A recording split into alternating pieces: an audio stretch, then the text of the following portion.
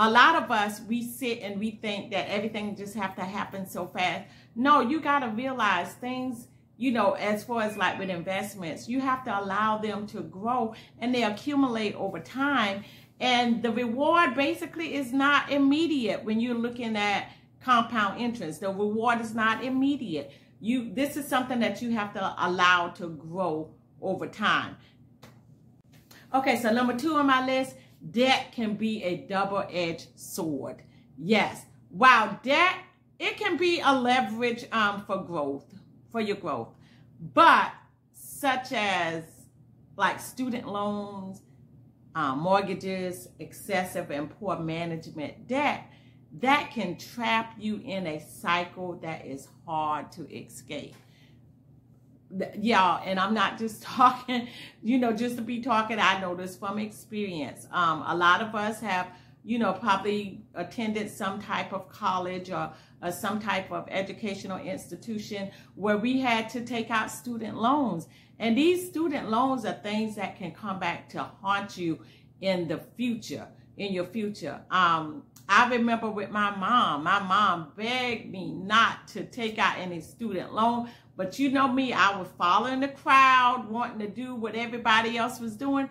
And so I didn't take heed to what she was trying to tell me. So I took out a student loan, and which I really didn't need the student loan. But I took the student loan out because I had a friend who told me, oh yeah, when you get the money, we can go shopping and we can do this and we can do that. So I did it literally just for that reason. And it came back to haunt me in my older years. It really came back to haunt me. So when it comes down to that, you know, yeah, stuff like that, it can really, really damage you in your future. That's number 2. Okay, so number 3 on my list, living below your means should be non-negotiable. Yes, you know, it's tempting to upgrade your lifestyle when your income grows, but financial stability and wealth accumulation, that comes from you being consistent, from you consistently spending less than you earn. And I know a lot of us have a problem with that. You know, as soon as we get that raise on the job or we get that little extra money from, you know, whatever, however, or wherever we get it from, we tend to take it and we want to go and we want to splurge. You know, we want to upgrade on our homes. You know, we want to upgrade on our cars. You know, we want to, you know, go shopping at the mall, not realizing that we can take that money and we can take it and invest it for our future. That's where accumulation, wealth accumulation comes from. You have to take and you have to invest for your future. Yes, so don't just go out and splurge with that extra income coming into the home or with that extra cash you're getting. Take that money and take it and invest it in your future. So that's number. Okay, so number four is emergency funds are essential, not optional. They're essential and not optional. You know, life is very unpredictable.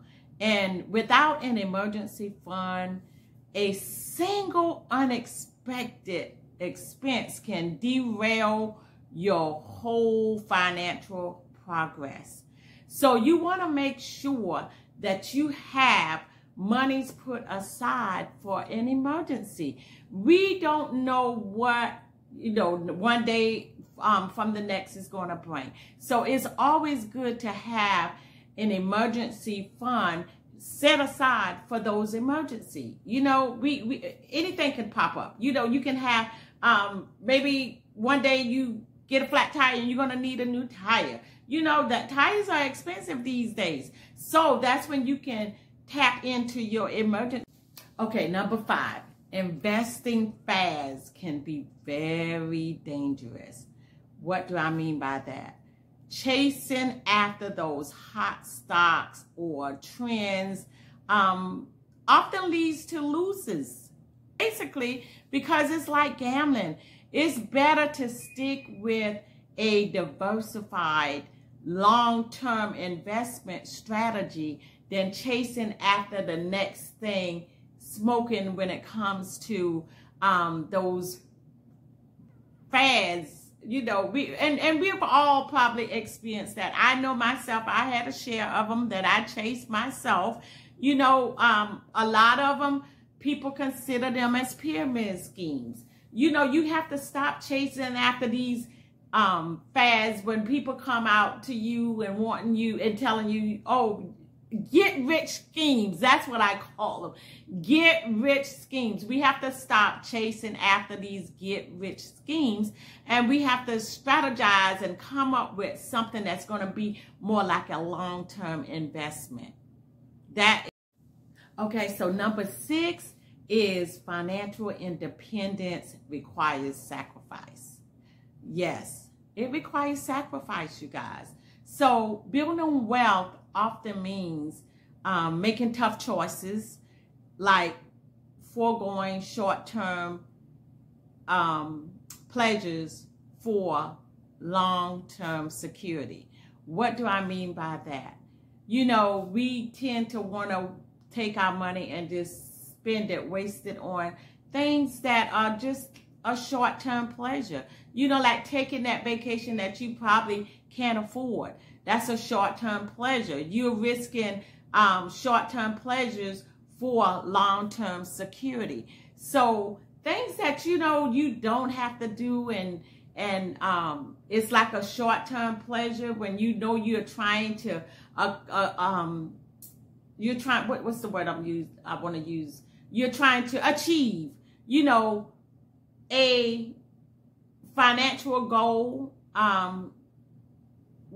independence with your wealth. You have goals, financial goals that you're trying to achieve. So you have to stop with these short-term pleasures that are stopping you with your long-term investments. Okay, number 7, inflation can erode your savings. Yes, so keeping money in a low interest savings account, it just isn't enough. It's not enough these days. Inflation can significantly reduce purchasing power over time. So making investing very crucial to you. So we have to stop and monitor our, you know, where do we have our money saved? What type of interest we're getting back from our monies that we have set aside.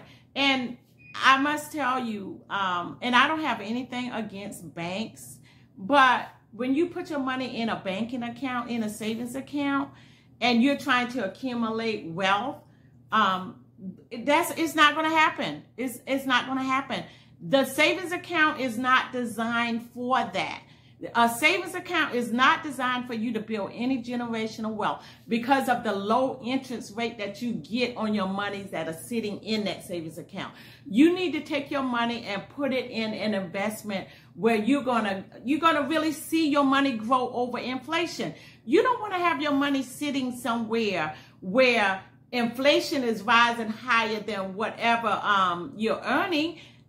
That's defeating the purpose. You will never get ahead. You will always live in poverty because your money is not growing more than the inflation is growing. So you want to always keep your money in a savings account or in an account, even in investing, where your money is growing more than inflation. I can definitely help you with that. That is one of the things that I do. I show people how they can build generational wealth. Build generational wealth. So if you contact me, you can inbox me. I can definitely show you how you can take your money from that savings account, because it's not doing any good just sitting in that savings account if you're trying to build some generational wealth. Okay, so number 8. Number 8 is your career is your most valuable asset. Yes, your career is your most valuable asset. Investing in your skills and career early on can have the biggest return on your investment. This often means continuing education, networking, or seeking out opportunities for growth. You have to seek out the opportunities to help you grow with whatever type of career you decide to choose. You're going to have to invest in your skills, invest in your career. You have to invest in it in order for it to continue to grow into what you need it to be in order for you to, be successful with it in the future. So your career is your most valuable asset. So invest in that. Okay, number 9, which is near and dear to my heart. Insurance is a must-have, not a luxury. Insurance is a must-have and not a luxury. Insurance, when it comes to health insurance, when it comes to life insurance, when it comes to disability insurance, this is crucial to protect you against any kind of financial loss. You know, it could be devastating for you to have something that comes up, with your health, with you getting injured, or even death. Y'all, this could be devastating for the family if you don't have health insurance, if you don't have life insurance, if you don't have disability insurance. You have to invest in these things. This is one way a lot of people, they find themselves in this big, giant black hole because one thing happened where they either got hurt or they had a death in the family and nobody had insurance on the loved one. Yeah, that's what I do. That's what I do, in case you guys didn't know. But I tell people all the time, it's better to need the insurance. Have the insurance and not need it than to need it and not have it. It's better to have it and not need it than to need it and not have it. So I don't want you to sit and there are selfish people in the world. I've spoke to so many selfish people who say, oh, well, I don't worry about life insurance because I'll be dead anyway. How selfish is that? Why would you want to leave that burden back on your loved ones? Why would you want to leave that embarrassment back on your loved ones? That is so selfish, because I know from experience, because I've experienced this twice in my lifetime. The embarrassment of having to gather the family together around the kitchen table and we sit and discuss how we're going to pay for our loved one to get, for their final expenses. That's very embarrassing and it's very devastating. And especially when you have to go to GoFundMe and reach out to other people you don't know, to help you lay your loved one to rest. That's embarrassing. So that's why I tell you guys to reach out to me and let me help you with that. That's what I do. And insurance is not as expensive as what you think it is. I tell people too, you can pay a little bit now or you can pay a whole lot later. The choice is yours, because I promise you, these days and times, the funeral homes, they're not playing. You have to come with something showing where you're going to be able to take care of this bill before they even attempt to even provide you any services. So you have to eat. If you don't have insurance, they're going to at least have you to pay at least half of it. And so when we talk about half, we're talking about thousands of dollars that you have to come up with within a week's time, within 7 days. So don't leave that embarrassment back on your loved ones, and don't allow the loved ones to leave it back on you. I can help you with that. I can show you how insurance is very inexpensive. So contact me.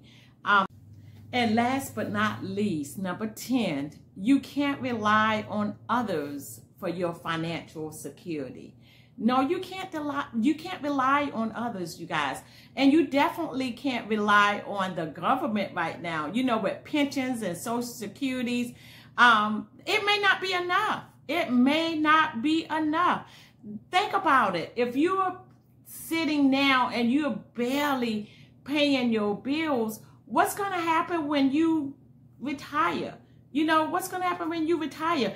Because you're not going to get all the money that you're making now once you retire. If you can't make it now, you definitely won't be able to make it once you retire. You're going to have something in place. Planning for retirement independently ensures that you won't have to rely on external factors for your financial security or your financial well-being. So go ahead and start planning now. I can definitely help you with that also. I can help you so you will be able to retire and retire comfortably. And you don't have to worry about going back to work because either you ran out of money or you're running out of money and you're forced to go back into the workplace. I can definitely help you with that too. So I ask that you all contact me.